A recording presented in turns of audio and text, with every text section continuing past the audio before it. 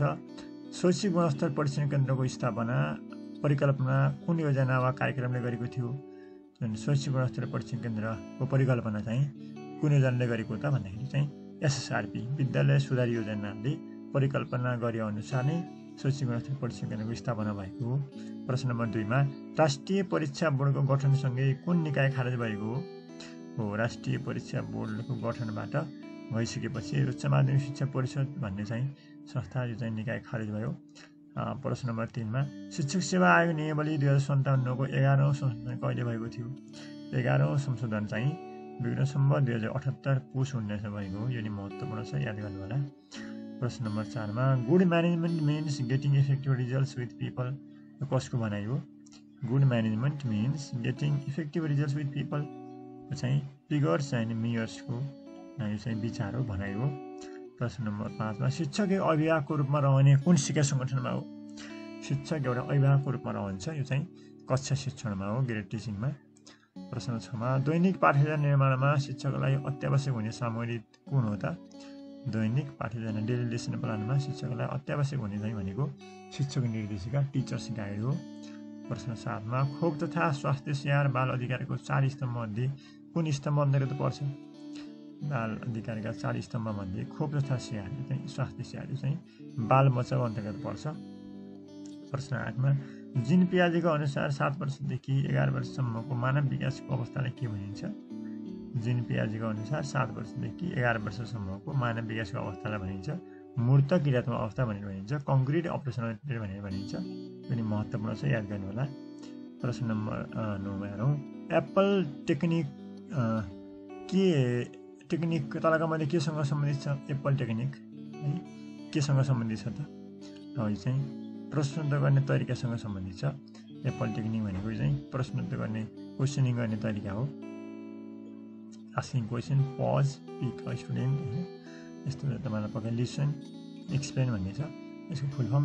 प्रश्न 10 मा राष्ट्रिय पाठ्यक्रम प्रारूप 2076 मा माध्यमिक शिक्षाका कतिवटा धाराहरू उल्लेख गरिएका छन्?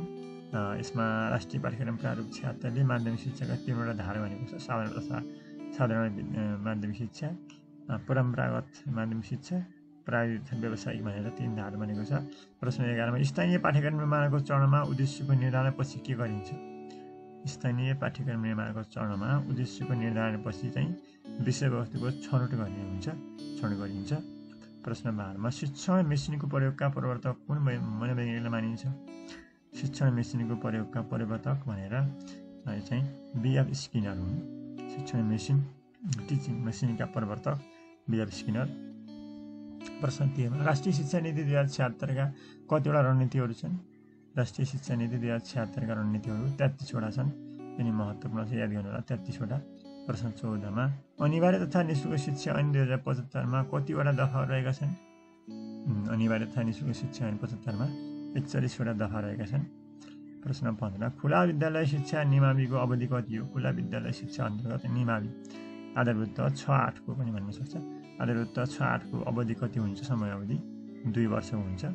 खुला विद्यालयमा निम्नमाध्यमिक खुला विद्यालयको अवधि समय अवधि 2 वर्ष हो। प्रश्न 16 माध्यमिक तह कक्षा 9-10 लाई सिकाइ क्षमता स्तरको आधारमा कुन तह मानिएको छ? सिकाइ क्षमता स्तरको आधारमा यसलाई 4 तह 4 मानिएको छ। प्रश्न नम्बर 17 इन्चुन घोषणामा मुख्य कतिवटा विषय समावेश गरिएका छन्? इन्चुन घोषणा दक्षिण कोरियामा भएको इन्चुन घोषणामा मुख्यतया 5 वटा विषयवस्तुहरू समावेश थिए अथवा छन्। प्रश्न 18 मा युएनओका अनुसार बालमन्त्री विद्यालयका मुख्य तत्त्वहरू कतिवटा तोकिएका छन्? युएनओका अनुसार बालमन्त्री विद्यालयका मुख्य तत्त्वहरूमा 9 वटा छन् बालमन्त्री विद्यालयका मुख्य तत्त्वहरू। प्रश्न 19 मा स्मृति प्रक्रियाको चरणमध्ये अन्तिम चरण कुन हो? स्मृति प्रक्रियाका चरणहरूमध्ये अन्तिम चरण चाहिँ प्रत्याह्वान अथवा रिट्राइभल भनिन्छ। प्रश्न नम्बर 20 मा सकारात्मक र नकारात्मक सबलीकरण पुनर्बलको अवधारणा कुन सिकाइ सिद्धान्त गरेको हो?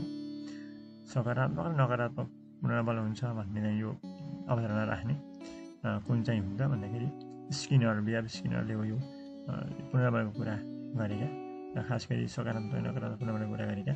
प्रश्न नम्बर 21 मा कुनै पनि विद्यार्थीको क्रियाकलापलाई समूह क्रियाकलापसँग तुलना गर्दा मिल्यो भने त्यस्तो मापनलाई के भनिन्छ?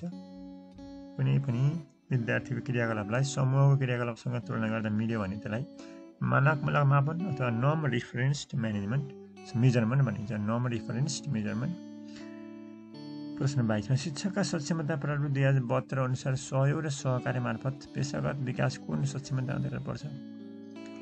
निरन्तर सिकाइ र पेशागत विकास जुन 6औं सक्षमता हो यो अन्तर्गत पर्छ। प्रश्न नम्बर 23 मा सामुदायिक विद्यालयको लेखा परीक्षकको पारिश्रमिक कस निर्धारण गर्ने अधिकार शिक्षा ऐनमा छ? सामुदायिक विद्यालयको लेखा परीक्षकको पारिश्रमिक चाहिँ जिल्ला शिक्षा समितिले निर्धारण गर्ने कुरा छ, शिक्षा ऐनमा उल्लेखित छ। प्रश्न नम्बर 24 मा सबैका लागि शिक्षा कार्यक्रममा नेपालले कतिवटा उद्देश्य थप गरेको थियो? सबैका लागि शिक्षा कार्यक्रममा नेपालले 1वटा उद्देश्य थपेको थियो 6वटा मध्ये, त्यसमा नेपालले मातृभाषामा शिक्षा भन्ने चाहिँ थपेको हो। प्रश्न 25 मा WHO का अनुसार बालमन्दिर विद्यालयका प्रमुख तत्त्व सूचकहरू कतिवटा छन्? WHO का अनुसार बालमन्दिर विद्यालयका मुख्य सूचक चाहिँ 9वटा छन् पक्षहरू। प्रश्न 26 मा मनोवैज्ञानिक हर्लकले लम्बिए विद्यालय कति भागमा विभाजन गरेका छन्? लम्बिए विद्यालय 2 भागमा विभाजन गरेका छन् हर्लकले। व्यवहार उन्मुख र जीवन परिणाम उन्मुख भनेर 2 प्रकार छन्। प्रश्न नम्बर चाहिँ 27 मा जर्ज पियानेको अनुसार शिक्षा कार्यहरू कतिवटा छन्? 3वटा छन्। प्रश्न 28 मा शिक्षा मनोविज्ञानको त्यो शाखा हो जसको सम्बन्ध शिक्षण र सिकाइसँग हुन्छ भन्ने परिभाषा कुन मनोवैज्ञानिकको हो त? शिक्षा मनोविज्ञानको त्यो शाखा हो जसको सम्बन्ध शिक्षण र सिकाइसँग हुन्छ भन्ने चाहिँ परिभाषा स्किनरको हो, विलियम स्किनर। प्रश्न 29 मा मलमूत्र त्यागमा नियन्त्रण मानव विकासको कुन अवस्थाको विशेषता हो? मलमूत्र त्यागमा नियन्त्रण गर्न सक्नु भनेको कुन अवस्थामा हो भनेको यो पूर्व बाल्य अवस्थामा हो। प्रश्न 30 मा अंग्रेजी शब्द मोटिभेसन कुन भाषाबाट आएको हो? अंग्रेजी शब्द मोटिभेसन चाहिँ ल्याटिन भाषाको मोभरबाट आएको हो। प्रश्न 31 मा सामाजिक परिवेश र सामाजिक अन्तर्क्रियामा जोड दिने सिकाइको कुन बालले हो? सामाजिक परिवेश र सामाजिक अन्तर्क्रियामा जोड दिने सिकाइको कुन बालले हो? चाहिँ निर्माणवादले हो, निर्माणवाद। त्यसैगरी 32 मा सिकाइमा समस्या समाधान विधिको प्रयोग कुन सिकाइ सिद्धान्तको सूची उपयोग हो?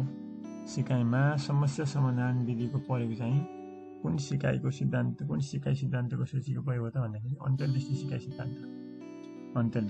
सिद्धान्त। प्रश्न नम्बर 33 मा आधारभूत शिक्षा कक्षा 4-5 का सक्षमताहरू कतिवटा छन्? आधारभूत शिक्षा कक्षा 4-5 का सक्षमताहरू 8वटा छन्, 8वटा। प्रश्न 34 मा पाठ्यक्रम भनेको धावन मार्ग हो भन्ने विचार पाठ्यक्रममा कुन अर्थ अन्तर्गत पर्छ? पाठ्यक्रम भनेको रनवे भन्ने विचार कुन अर्थ हो? यो चाहिँ शाब्दिक अर्थमा पर्छ, रेस कोर्स भनिन्छ करिकुलमबाट। 25 मा प्रश्न 25 मा दैनिक पाठ्ययोजना बनाउँदा विशिष्ट उद्देश्य कस्तो हुनुपर्छ? दैनिक पाठ्ययोजना बनाउँदाखेरि विशिष्ट उद्देश्य कस्तो हुनुपर्छ? यो स्मार्ट हुनुपर्छ भनिन्छ, स्मार्ट। सहपाठी मूल्याङ्कनको कुन साधन अन्तर्गत पर्छ? सहपाठी मूल्याङ्कन चाहिँ मूल्याङ्कनका कुन साधन अन्तर्गत पर्छ त भन्दाखेरि चाहिँ परीक्षा बाहेकको साधनबाट, परीक्षा बाहेकको अन्य साधन अन्तर्गत पर्छ यो चाहिँ। प्रश्न नम्बर चाहिँ 37 मा नेपालको संविधानको धारा 37 मा के सम्बन्धी हकको व्यवस्था गरिएको छ? धारा 37 मा चाहिँ आवासको हक भन्ने छ, आवासको हक। त्यसै गरेर प्रश्न 38 मा स्थानीय सरकार सञ्चालन ऐन 2074 मा शिक्षा सम्बन्धी व्यवस्था कति परिच्छेदमा छ? स्थानीय सरकार सञ्चालन ऐन 74 मा शिक्षा सम्बन्धी अधिकार चाहिँ व्यवस्था चाहिँ यो चाहिँ परिच्छेद कतिमा छ? परिच्छेद 3 मा छ, परिच्छेद 3 मा यस्तो खालको व्यवस्था गरेको छ। प्रश्न नम्बर 39 मा शिक्षा ऐन 2028 तेस्रो वर्ष कहिले र कति जिल्लामा लागू भयो?